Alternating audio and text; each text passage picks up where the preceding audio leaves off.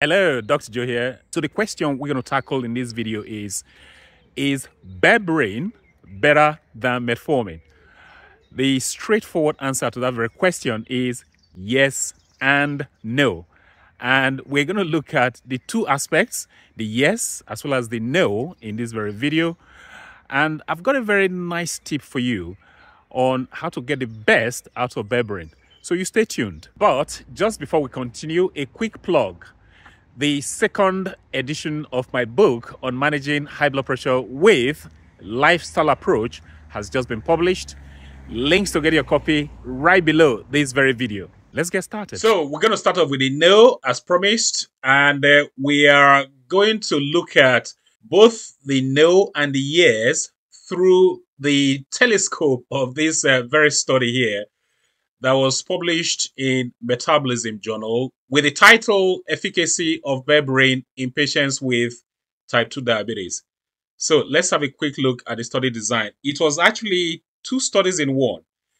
In the first arm of the study, what they did was the study authors recruited recently diagnosed type 2 diabetics. And in the second study, they recruited pre-existing diabetics who were already on treatment. So these are people who are taking 1, 2, or 3 medications for diabetes already.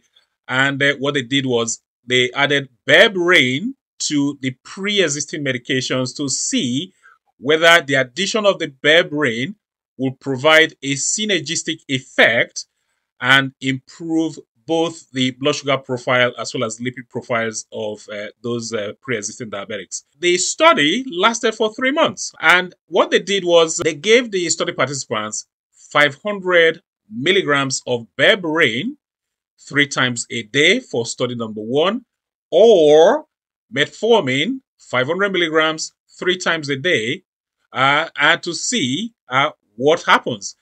So the study participants were either receiving Berberine or Metformin 500 milligrams 3 times a day for study number 1. And for study number 2, remember this is for pre-existing diabetics, all they did was add Berberine to pre-existing medications that those patients were already using. So let's look at the study results. Now, for Berberine, what they found was that HbA1c, which is the average blood sugar readings over the last 90 days, reduced from 9.5% to 7.5%. That's a fantastic drop. This is Berberine, by the way, okay? This is Berberine, not a big pharma medication. This is a supplement. HbA1c dropped from 9.5% to 7.5%. And fasting blood glucose dropped from 10.6 millimole per liter to 6.9 millimole per liter. In North American units, we're talking about Berberine dropping fasting blood glucose from 190 to 124 milligram per deciliter. That's a fantastic improvement in fasting blood glucose profile. So what about post-meal blood glucose? Well, Berberine dropped post-meal blood glucose from 19.1 to 11.1 millimole per liter. And in North American units, Berberine dropped post-meal blood glucose from 343 to 199 milligram per deciliter. This is really good news for Berberine. We're talking just 3 months, okay? 3 months. And we're getting results like this. So what about Metformin? Well, the blood sugar metrics for Metformin were quite similar. So for instance, HbA1c for Metformin dropped from 9.1% to 7.2%. So here we go, okay? For Berberine, 9.5% to 7.5%. This is what I'm saying, that the results were similar, and the same thing applied to the fasting blood glucose as well as post-meal blood glucose for Metformin. No difference at all, okay? There was no difference in the blood glucose profile, both for Metformin and for Berberine, meaning there was no superiority between Metformin and Berberine. Both were evenly matched, okay? They were evenly matched. No difference. Metformin was not superior to Berberine, and Berberine was not superior to Metformin. So that's why it's a no, okay? The answer to the question is Berberine better than Metformin? Well, as far as the no segment is concerned, for blood glucose profile, there is no difference. So that was the no answer to this very question. Now let's look at the yes answer to the question. Is berberine better than metformin? Indeed it is. This is the yes part. So we're going to look at this now from the blood lipid results, okay, blood fats. So for berberine dropped total cholesterol by 0.57 millimole per liter, and in North American units, that's the equivalent of 22-point drop. Okay, berberine dropping cholesterol by 22 points on its own. What about metformin? How much did metformin drop cholesterol? Well, total cholesterol dropped by 0.04 millimole per liter. The equivalent is 1.5 points. Okay, 1.5 points in milligram per deciliter using North American units.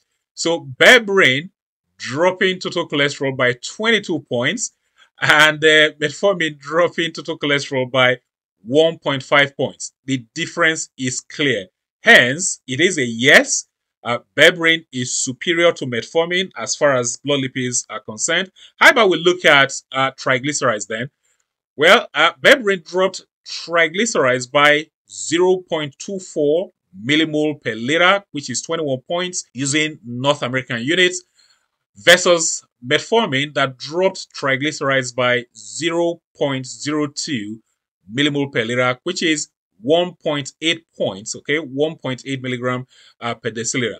So here again, berberine is winning by a stretch. Berberine dropping triglycerides by 21 points versus metformin dropping triglycerides by just 1.8 points. The difference is clear. Berberine is superior to metformin as far as improvements in blood lipid profiles is concerned. This is a clear victory for berberine over metformin. Hence, it is a yes. Now, I'm going to give you the tip on how to get the best out of your berberine supplement in a minute. But before then, I just want to talk about the takeaways from this very study.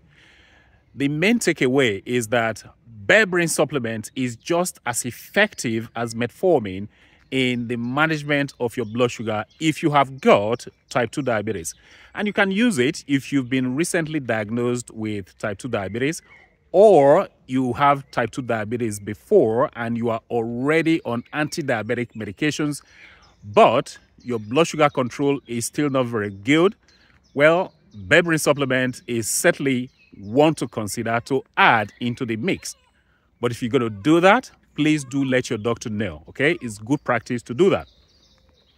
The other takeaway is that berberine supplement is actually very good in the management of our blood lipids.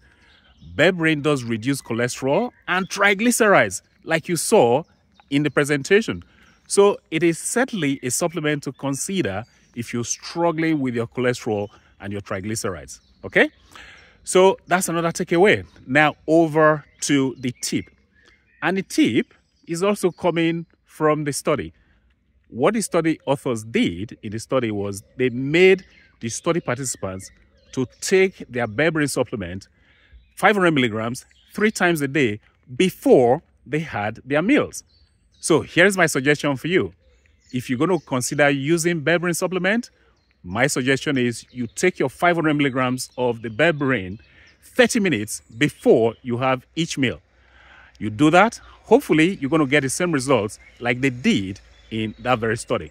So going forward, is berberine a supplement you're going to consider using? Do let me know in the comment section, or if you are already using it, also do let me know in the comment section. So hopefully you got some value from this very video. If you did, please give the video a thumbs up. Please like the video, and also please share this video with your friends, family, and colleagues. Questions, comments down below. That's it for this video. Until next time, well, this is Dr. Joe signing out.